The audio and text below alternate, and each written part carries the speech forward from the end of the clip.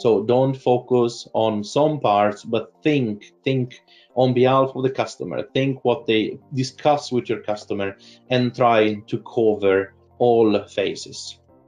Not just meet expectations and do what your competitors do. Maybe you want to succeed and even also beat and tackle the competition. And the way to do that is to do what the OEM can do that nobody else can do. You have an information advantage because you can guarantee the right part with the right machine, and you have the information needed that could add the value to the end user. It could be accessories, it could be tools to do a service, it could be spare parts that should be changed. If you have one spare part you change, maybe you need to do something more, and it's a good idea to do it at the same time. Instructions could be a rich content and so on.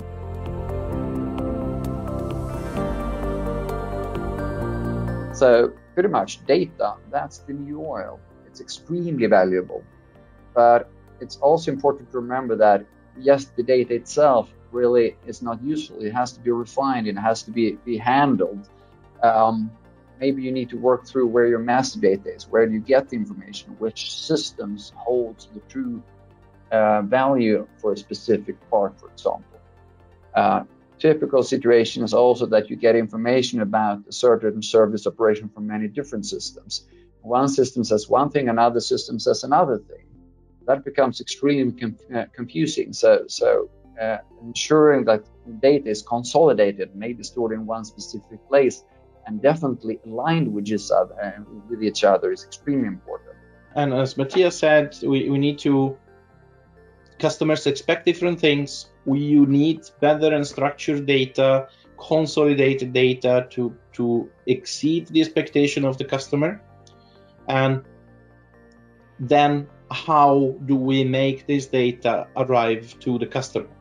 And the most important channel in the majority of the cases is a network of distributors. And no one wants to get rid of it. It's a really core pillar on our presence on the market. But distributors network have some issues that is worth to mention.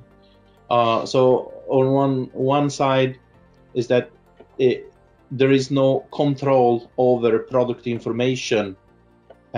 So when we provide information to the distributor, we can organize and have everything put together in the best way as possible: videos, tips, documentation, manual, upsell, cross-sell, pricing, reasoning, optimization, whatever. But we don't have, usually manufacturer doesn't have control how those information arrive to the final customer.